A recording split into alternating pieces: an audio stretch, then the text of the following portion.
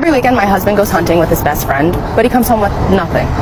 So I start to get a little suspicious, and I decide to take his crossbow, the arrows that go with it, and hide them under his seat to see if he calls me and says, "Hey babe, where'd you put them? Did you touch them? Did I leave them home?" Well, he comes home, doesn't mention anything about the crossbows, doesn't mention anything about the arrows that I hid, and he comes home with nothing once again. So now I'm super suspicious of what's going on. I'm thinking something's not adding up.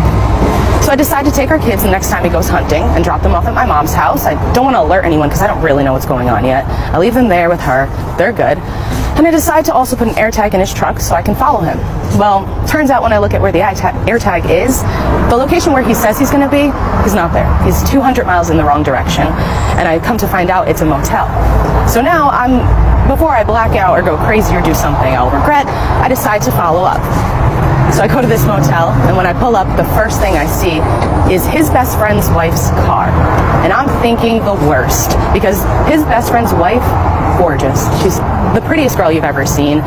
Maybe 5'4", 110 pounds, gorgeous body, beautiful face, Shakira-like hair, just something that walks out of a magazine. And while I'm in my thoughts thinking the worst, I feel a hand on my shoulder.